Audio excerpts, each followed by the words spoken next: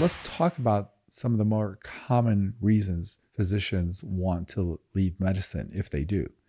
The most common, believe it or not, that I hear the most is I think they realize that there is no second chapter in their career other than just sort of grow in their medical career, which is amazing.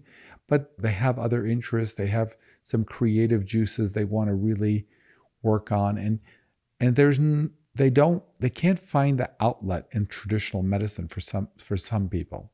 And so that craving to do something else creative, something that, you know, can allow them to express themselves in ways that just practicing medicine can't, becomes a lure for some people. The other reason, obviously, that we always hear about is simply, the burnout. Some practices, some specialties require long hours, weekends, nights, being on call. When you're younger and you're in residency and fellowship, that might be something that seems sustainable. But for a lot of doctors, that's not really sustainable as they have kids and grow older.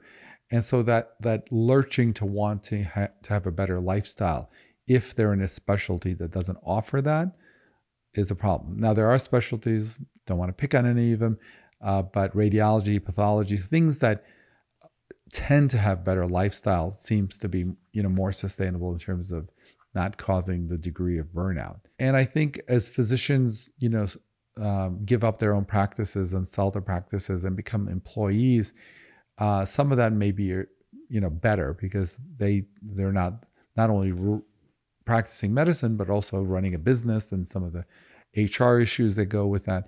So I think those two probably make up the majority of the reasons why physicians consider leaving medicine.